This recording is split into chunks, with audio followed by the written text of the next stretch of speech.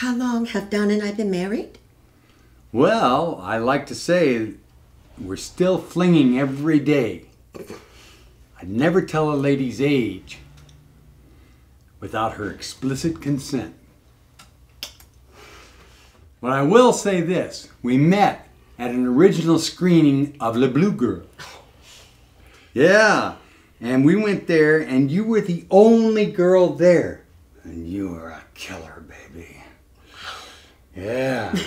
She actually yelled out the correct translation for one of the, orgasms of the girl in the movie. It was incredible.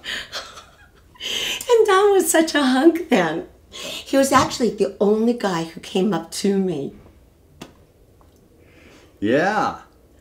But then he told me that he had the entire collection of Miniskirt. I was floored. Now here was a man. We didn't actually get together a lot when we first met. See, I lived with my parents in the basement there for a couple of years out of college. Then I went to Japan and taught English. And I really missed him. But lucky for him, I was finishing my degree in East Asian Studies, and that kept me pretty busy. But he'd still come back to Hentai Con every year.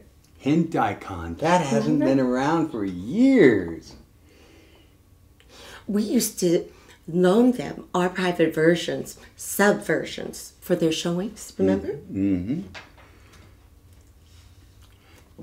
They used to ask us why we didn't just run the con ourselves.